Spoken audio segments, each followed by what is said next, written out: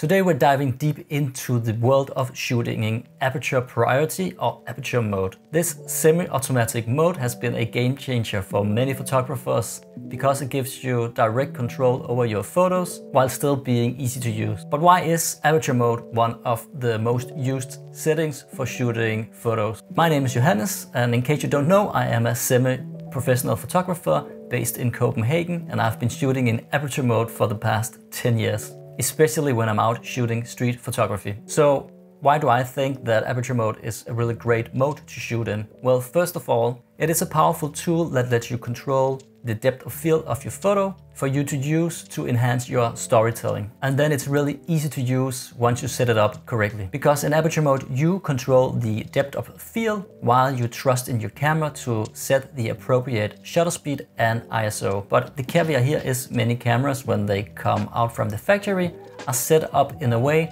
that can make it frustrating to shoot in Aperture mode. So please make sure to stay around in this video because I will show you how you change the settings in your camera to make shooting in Aperture mode a dream and make sure that you will never get a blurry photo again. So first of all, which aperture do you use when you're shooting in Aperture mode? And I guess in general when you shoot street photos or photos. For me, I personally try to use an aperture around 2.8 to 5.6. But of course there are always exceptions for this. For instance, if I'm shooting in a very low lit scene or doing night photography. So I set the aperture to around 2.8 to 5.6 because I think this is where most lenses performs the best and where you get the best images out of your camera. Because you still get enough shallow depth of field and creamy bokeh to get these really nice looking photos that we all like. And on the other hand, the photos won't come up with a too blurry background that will take away the story of your photos. But yeah, as I said, if I shoot at nighttime or if I want the background to be more blurry, to have more out of focus elements, I can always bump down the aperture to get a more blurry background. And for these instances, I will go down to a low as 1.8, which is the lowest that my lenses can go. On the other hand, if I'm outside in a very harsh and bright light, I might need to bump up the aperture a bit to compensate for all the light going into the camera. Or if I don't want the background to be too blurry, to have too many out of focus elements, then I will also bump up the aperture. And yes, sometimes you want the background to be more in focus. This is just a myth that you always want your background to be completely out of focus. But of course this varies, but just keep in mind that there might be something of interest in the background to enhance the story of your photo. So we set the aperture to around 2.8, but now what do we do? Because as I said, this also means that your camera will choose the shutter speed that it finds appropriate. And this is often a reason for photos to come out blurry, because if the camera sets a shutter speed too low, this will introduce motion blur into the photo, and most of the times we don't want this and it can ruin your photo if you don't like it. But what if I tell you that there is a setting in almost every camera brand that will tell your camera that when I'm shooting in Aperture mode, I never want you to go below this shutter speed. So for instance, you can tell the camera, I don't want you to go below 1/200th of a second or 1/500th of a second, and the camera will try never to go under this shutter speed, which will result in sharp photos when you are out on the street shooting fast moving objects as well. So this might have a different name depending on the brand of your camera, but for Sony cameras, these are called ISO ASS, and I believe this stands for ISO automatic shutter speed. Just to put it simple, if you use auto ISO and you change this value to, let's say, 1/500th of a second, then your camera will always try to keep your shutter speed at 1/500th of a second. But in cases where the scene is completely dark, at least for Sony cameras, the camera will override these settings to try to give you a usable image. I don't know if other brands do this, but this is just something to keep in mind. So this is really fine, but what if you don't want to use an ISO, let's say ISO 500,000? What do you do? Well, there is also a setting for us to set in the camera to correct this, so the camera will not go and use these very high numbers of ISO. For instance, on my Sony A7 III, if I go into auto ISO I can tell the camera that this is the minimum ISO that I want you to use, and I usually keep this at 100 because this is the base ISO of the camera. And I tell it for the highest ISO I want you to use, you should never go above 12,800. And this is just the limit that I found where the Sony a7 III starts to lose so much quality that I don't like to use the images anymore. For my a6000, for instance, I have put the minimum ISO to 100 and the highest ISO to 3200 because this is a APC sensor camera that does not perform as well as the a7 III when it comes to shooting in low light. But combined now, where we tell the camera to never use a shutter speed below 1/500th of a second and also to stay in this ISO range, we now have so much more control over how the camera performs when we shoot in aperture mode. So how to use this? Like for the auto ISO, I also have some standard rules that I go by when I'm setting the shutter speed. So for normal daytime photos, I usually set the camera to 1/250th of a second because I found this to be fast enough to capture most situations. Also, my Sony a7 III has IBIS, and this of course also helps to stabilize and take away any blurriness of a photo. But if I use a longer focal length like the 70 to 200 millimeter, I actually bump it to 1/500th of a second because there is a general rule that say that your shutter speed should always be the double of the focal length of your camera, which in this case would be 1/400th of a second, but this is not an option. But this general rule is just to help you to get sharp photos when you use lenses. So this is good to keep in mind. And also, if you want to freeze like a bicycle or fast moving car, then you might need to have a faster shutter speed. So again, 1/500th of a second, or perhaps even 1000 or 1/2000 of a second. This is something that you need to practice and use to see what works for you. On the other way around, if I'm shooting in a low light scene, you might want to have a slower shutter speed to let in more light. And again, you need to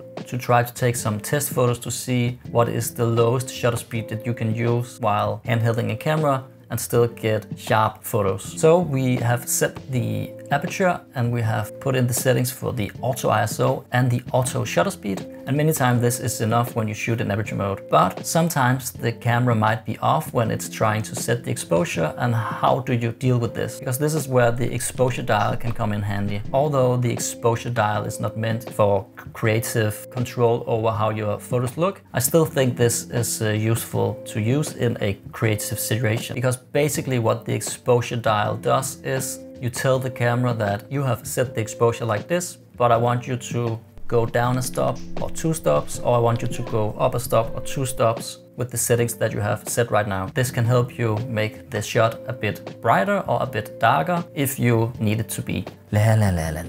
Just keep in mind that when you change the exposure dial, this will affect the shutter speed that the camera is using, because this is the only control that it really has to change. So there are no clear rules on how you should use the exposure dial, but yeah, I usually keep it at 0. And where I usually use it is if I'm out in a bright day, then I will use it to either save the highlights if these are clipping, or I will use this to light up some shadows if I need to. Another way to control the exposure is also by using different exposure modes. And again, these may vary according to the brand of your camera, but all cameras come with the same kinds of exposure mode usually. So multimetering will try to look at the whole image, and then it would do some sort of mathematical calculation on how it thinks the photo should use. And this is not an average, because it will like identify if there's a bright area as a sky, and then it will try to compensate for this when it's setting the exposure. And I use multimetering like 8 or 9 times out of 10. So yeah, this is the most standard meter mode that I use. Then we also have center weight, which, as it says, it will take the exposure from the center of the camera. So this can be useful if you have a scene where there's a big contrast between the foreground and the background, with a very bright area and a very dark area. So for instance, if you are inside and you want to shoot out of a window and it's darker inside and lighter outside, if you use multimeter mode, it will most of the time blow out the outside because it's trying to exposure for the inside. But if you want it to